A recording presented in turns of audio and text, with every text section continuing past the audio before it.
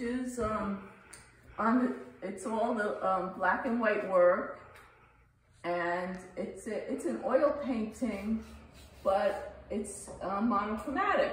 And there's a lot of reasons why I chose this medium. One of them is because I really like to concentrate on my drawing sometime without color, because I get to work on, you know, like I can work on my volumes without, you know, without color, which usually makes a difference. Okay, so I'll talk about the nuthatch. This is one of my favorite little birds, and I love to render this in black and white, because even though he has a little bit of blue on him, I think what's exciting to me about him is the contrast of his white breast and partially white head, and then he has black on the top of his head, and the details in his feathers. I think in this medium I get to really explore a lot of the different textures on the one bird. So that's the nuthatch, and I guess I don't know if I want to draw attention to.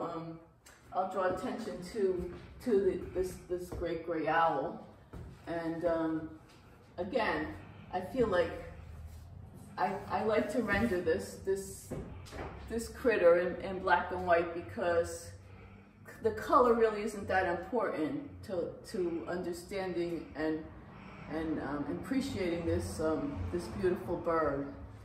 And they're very rare, and they're not in this area, but I got to meet this bird at the Lindsay Museum in Walnut Creek, and her name is Shadow, and she just made a big impression on me, so she let me photograph her, and now she gets to be in the show. So, and I have a relationship with some of these animals. I do. This little quail, I see this little quail in the creek near me, and he's a male, and he's the sentinel. He's the one who watches out for all the other quail in his covey. And this cat is a feral cat that we used to see on our property. Just, they kind of come and go, but he was very engaging. And we often see turkeys in the creek, and this one left me a feather.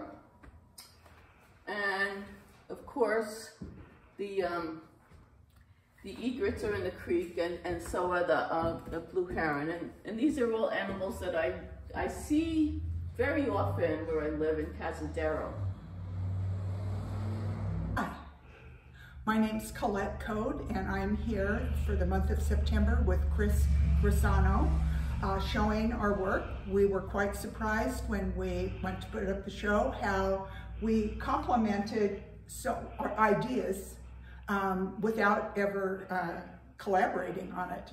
So, of course, we live by the sea, so we can't have a show without some sea things. So this is Surf's Up, and this is called In the Wind. These are sort of architectural pieces that sit on glass stands.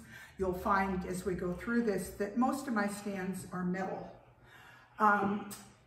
So we have our nautical themes here together.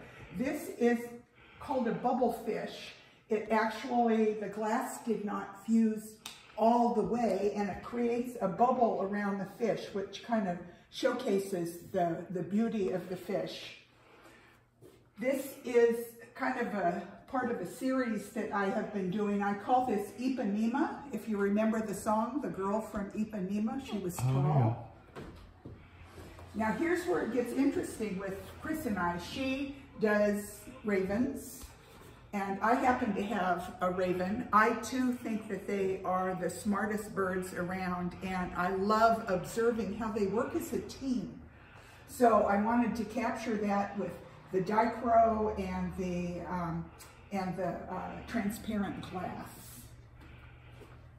We also complemented each other with the owls, although her owl is much bigger and more detailed, but mine sits here and looks like it is a pretty wise old guy. Here's another of the tall series that I'm doing. This one is called Rise Up. Then in continuing on, another architectural piece is called Taking Flight. It kind of looks like gull wings, perhaps, going. This one, I actually broke the gray glass in order to make this, and I named it You Crack Me Up, which kind of cracks me up when I think about it.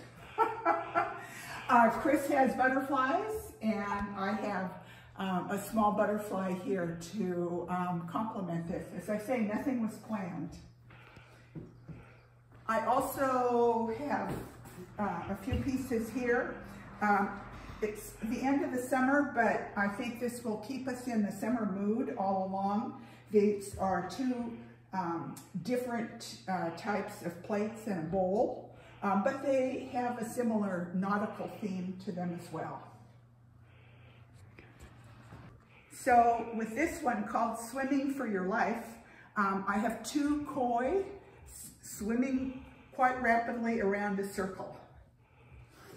I love parrots, and this one is, I think, Sitting Pretty would be a good name for it. And again, another large plate and a smaller one. This is called Dinner at the Beach. You can see the sand here, some shells, and then the sea. And they match each other.